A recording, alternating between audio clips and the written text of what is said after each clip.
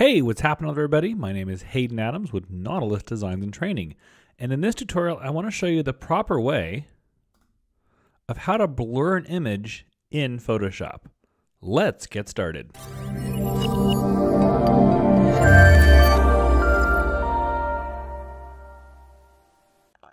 All right, I've got my picture of the South Pacific of a remote beach in the middle of nowhere.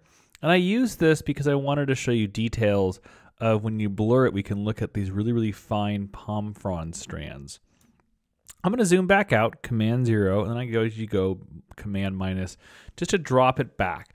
The rule of thumb is that you want multiples of 100, not 12.5, but more like 25, 50, 100 in here versus like 33.3 and 66.6. So whenever I'm like, if I'm at basically 55.8, I want to be in multiples of 100. Now, as I look back before, 12.5 is multiple, but pretty much I want to be in an even number. So 25, that's an odd number. I can't talk today. Moving on, percentages, yes, 50%. All right, blur tool, that's what we're working on today.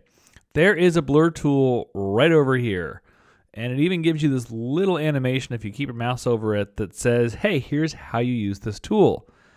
Do not ever use this tool. To me, it's because I can't control the level of blurriness that I want to have. Now, if I use it here and I just do it this way, it kind of blurs the area, but here's the thing. It is basically destructive. It means I can't get this back. And yes, if you are a little more savvy in Adobe Photoshop, you could technically use the art history brush to bring it back. But pretty much I destroyed pixels, which means it is considered destructive Photoshop. Let's go back and revert and bring this picture back to life. The first thing I'm going to do, especially if I have a blur, is I'm going to duplicate my layer. Now this can be used using Command J or dragging this layer down, and now I have a background copy. This way, in case I ever ruin the background, because at some point you will have to actually change pixels for your blur to work. The most effective way in using a blur inside of Photoshop is up here with Filter, come back, Blur, and the Gaussian blur. The reason why I don't use this blur, blur more, or average, I mean, these have been around for probably 20 plus years. These are some of the older tools within Photoshop. And you can use a motion blur if you want, if you're creating motion. There's a radial blur, a shape blur, a smart blur, and a surface blur. But the tried and true blur is still the Gaussian blur. And if we click the Gaussian blur, let me move this one over here, you can see my whole entire picture is blurry. Let's take this radius down to 0.1. If you notice, I just changed the level of the blur across the entire image versus that blur tool I had to move around this entire image to get it correct. The reason why I like this is I can control the level of the blur. So if you're noticing, of course, that 3.6 for me is pretty blurry, going up, and whoa, going up. Now, with this, when I say OK, it does lock the blur into place. Because this does affect the whole entire layer, it is technically destructive, but the fact that we have a backup layer down below means that it's kind of not destructive. We can always go back to our original layer. So here I'm going to say OK at 8.9. And there we go. Now, let's say that we actually want to keep the beach in focus, but I want all these palm trees to be out of focus. Now here comes the power of these double layers. I'm going to bring in a layer mask, clicking right here. And now what I'm going to do, and this is the power of destructive, non-destructive difference. I'm going to hit B for brush, and I want to make sure that I have a black foreground. So in this case, if I hit the X key, it'll flip my two colors. And now watch what happens. Oh, I turned off my background layer. Oh, there it is. That's better. So now what happens is when I paint through this layer mask, I now can bring back elements that I want to be in focus, and I can keep the things that I do not want in focus over here on the left-hand side. So what that does is it allows me to then paint through the image. Now, of course, I could flip this backwards and I could paint what I don't want to see if I flip the two layers around, but this allows me to blur the entire image and then bring it back. So if I kind of wanted to have this. Now here's something we can also do to make this even more magical. It's basically blur on blur. So if this brush isn't that sharp, or you want an even softer blend, because a blur will let you blend something. And I'll show you what I mean by that. I'm going to create a new image to show you an example of this. So if I'm just going to use that size. Apparently I decided to make an iPhone for me, which is fantastic. So let me just make a simple shape. There we go. So what a blur does, and let's look at the side of this over here, is a blur will also smooth a selection down. Notice what happens. This is essentially blurring it or smoothing it by 8.9 pixels. Ooh, that's a lot of pixels. That's not a lot of pixels. That's a few more. And you get what I'm going from in this case. So if we apply this blur to effectively this mask, and a mask is black and white, black is see-through, white is not see-through, we can do a blur on blur. So now what I want to do is I want to blur the layer mask, and this creates even something kind of cool. And for demonstration purposes, I'm going to do something really, really simple. I'm just going to draw a rectangle. And notice now how sharp that edge is. But here's something you can also do.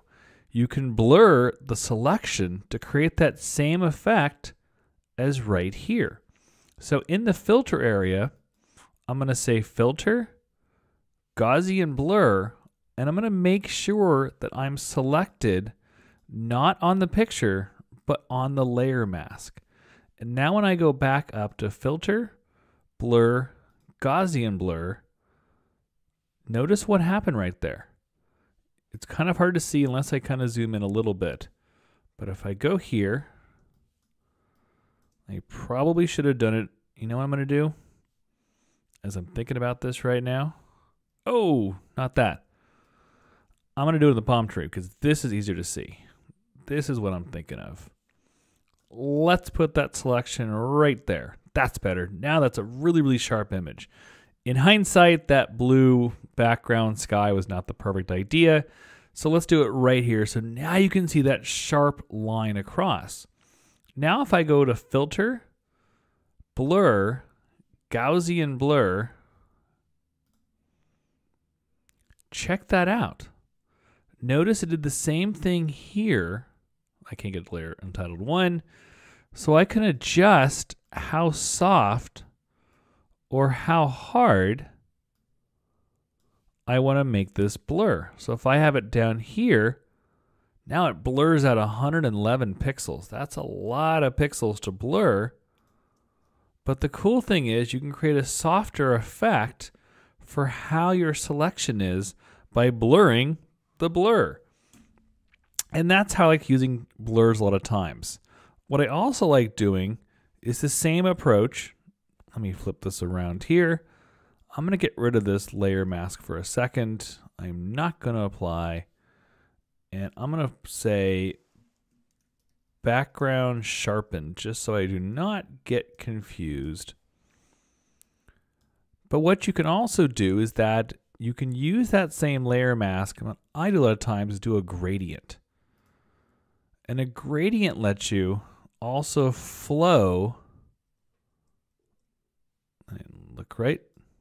That's, oh, I'm not on the right tool. That's better.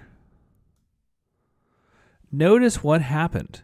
That this gradient, this black and white gradient, right here, said blur and then don't blur, don't blur, don't blur, don't blur, don't blur. That sounds like a really bad band name said 4 times. Yes, there's a band name called Blur. I'm not beating up on them, just for the record. So what I can do then is that notice all the power that I have in these layer masks. Let's reapply that. I'll do something sharp right over here.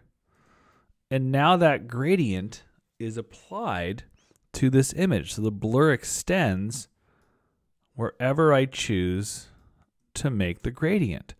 And that's how you can fully control your blurs. I usually have 2 layers, and I usually apply it to the layer mask to blend the 2 pieces together. Now, once again, you can always use other tools, but I always go, my tried and true system is using that Gaussian blur. Obviously, if I was shooting a car and I wanted to add motion, I would. There's a lens blur, which is kind of a radial looking thing like this. I don't really use these that much. You might, and there's a smart blur which takes it a little bit further and says, okay, well, there's a radius, a threshold, a quality, and a mode, but to me, I really get into this. I like something very simple and to the point. And Photoshop made a good blur tool way back when on the Gaussian blur. But you can see here how I applied non-destructive techniques while in the very beginning, this little blur tool, wherever it is over here, really made things destructive. So try to get out of the habit of using this blur tool over here and the Gaussian blur up in the filter. And that's the right way of using blur. Thank you so much for taking the time to watch this video. Don't forget to subscribe to our channel and also take a look at a few other videos that we have to offer just for you.